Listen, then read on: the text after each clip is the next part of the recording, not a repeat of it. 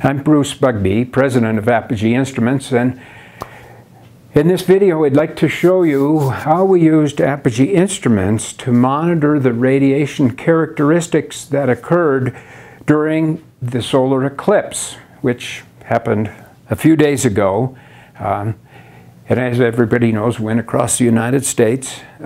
Didn't quite go across Apogee Instruments headquarters here in Logan, Utah, so a couple of colleagues and I went to Rexburg, Idaho, where it was right close to the very middle of totality. So I'd like to show you how close the eclipse was to the Apogee headquarters. We went up to Rexburg, Idaho, right here on the map. Logan, Utah is right below Franklin County. It's about right here, and we just drove up to Rexburg, right near the center line. So we got an excellent viewing angle for the eclipse. We had a camera running the whole time to record how dark it got, and for people that were in 96–97% totality, that's not nearly the same as being in 100% of totality. This is a video we ran with, here's the Apogee setup here, and I'm going to talk about these in a minute. We had 3 laptops recording this, we all had our solar glasses. This is just a 30-second video to give you a sense of how dark it is. Here we go. This is a colleague, Tyler Volk from New York University, that's written like 7 books now on megapatterns, and he went with us. Right here is when it's close to totality. You can see it's not quite as dark as a full moon. That lasted 2 minutes and 20 seconds in Rexburg. We're not going to show you the entire 2 minutes. We sped it up here. Starting to get light, I'm getting pictures. The street lights came on. It's dark. And now the sun comes out just a crack, and it very quickly became light out. So this is in a rural area, not rural, sorry, it's in Rexburg, Idaho, but it was not near downtown. So we had a lot of neighbors coming by, all kinds of neighbors, and we took a picture with the neighborhood kids, which were especially interested in the whole thing, right after the sun started to come back out. Here's the instruments we used. We used an Apogee net radiometer here. We used an Apogee quantum sensor here. 3 spectroradiometers to look at color changes during the eclipse, and up and a down infrared sensors to do sky temperature and ground temperature, and then of course an Apogee aspirated shield for precision measurements of air temperature. These next several slides now show you the changes that occurred during the eclipse.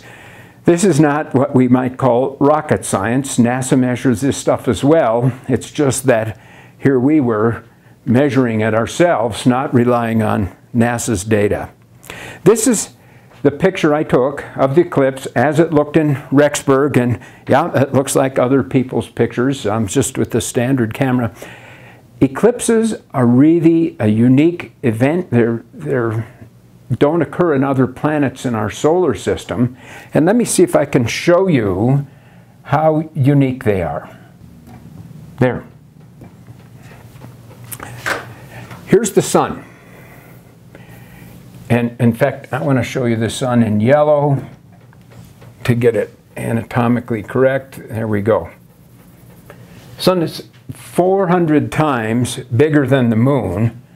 Over here is the Earth, and we're going to put the Earth right there on this side of the screen. The moon, as everybody knows, is just a little dot right there.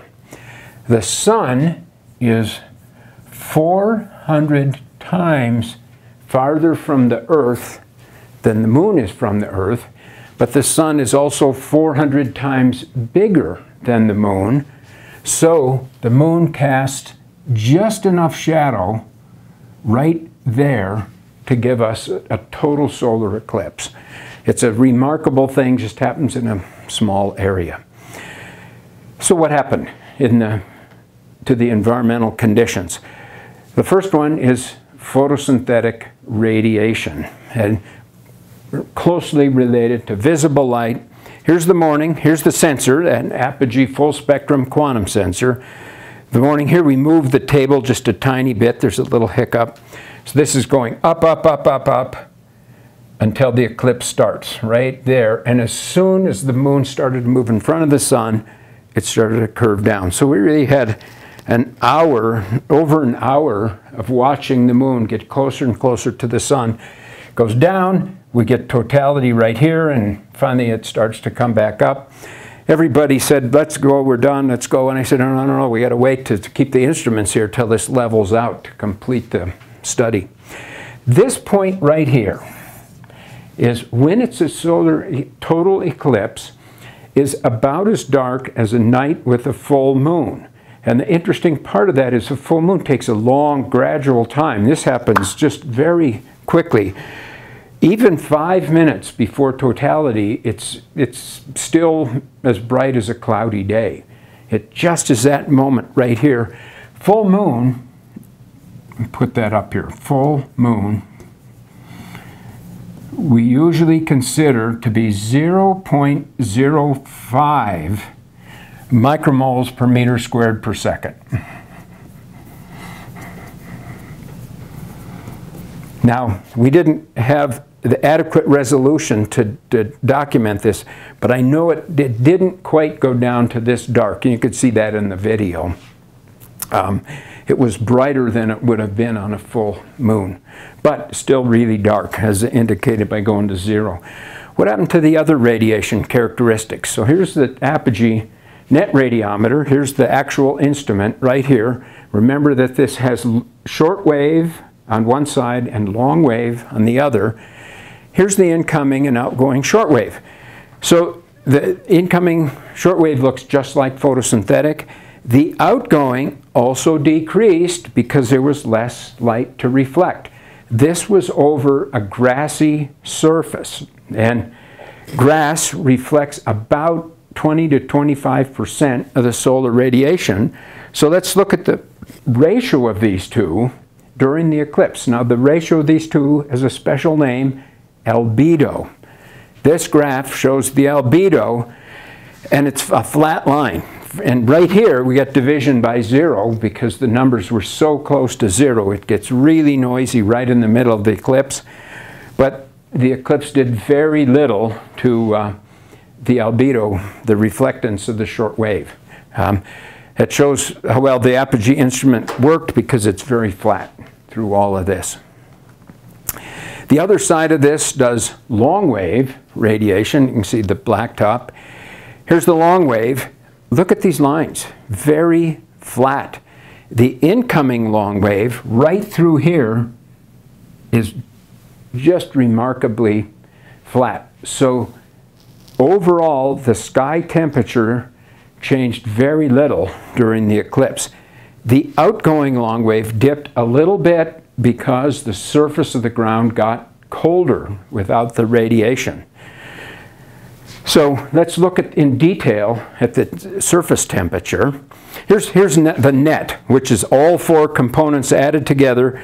It dips below 0 like it does at night, so the Earth is cooling because it's a negative net radiation. So the sum of these four numbers is the net, and it's negative. So that negative radiation meant much cooler surface temperatures and much cooler air temperatures. Let's start with air temperature. The line curves down here. The air temperature dropped from just about 20 to about 17. But look at what happened to the surface temperature. That went from about 23 down to about 12 during the eclipse. This is the temperature of the ground. Ground temperature is measured with the Apogee infrared sensor. We had one up and one down. I'll show you the up in a second. Notice that the air temperature and the ground temperature took a while to recover. After this radiation came back up, it took a while to warm back up. This was very noticeable. We were putting on coats in preparation for the cold temperature. Typically, the ground temperature is far more responsive to solar radiation than the air, as indicated here.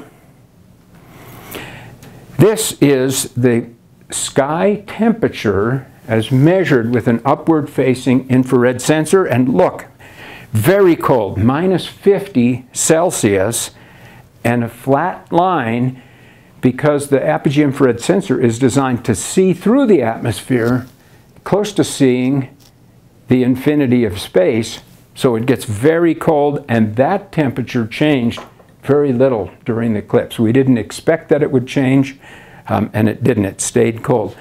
Tiny bit of warming later in the day when the temperature came back up, but minimal effect on sky temperature. The biggest change was the colors of light. So this is our spectroradiometers measuring from 350 to 1,000 nanometers and measuring from during the eclipse to just after the eclipse. What we predicted was by blocking the direct shortwave radiation, the blue component of radiation would increase because of Rayleigh scattering. That's why the sky looks blue. The shorter wavelengths are reflected more and increase. It happens at different sun angles. So we blocked the direct radiation, and sure enough, during the eclipse, we got a higher fraction of blue light. Now keep in mind that during the eclipse, these lines were way down here. The radiometers picked up the blue shift, even though the intensity was many times less. It's because of auto-integration in the analyzers that we're able to do this. So this is all normalized out here, so we can look at the relative spectral changes. So this was a great fun study to quantify these changes. We measured all the data. Some of it was on the screen real time. People were coming by to watch it. And it is a fun documentation of the kinds of things Apogee radiometers can do during a solar eclipse. Thanks for watching. We'll look for you again in another video.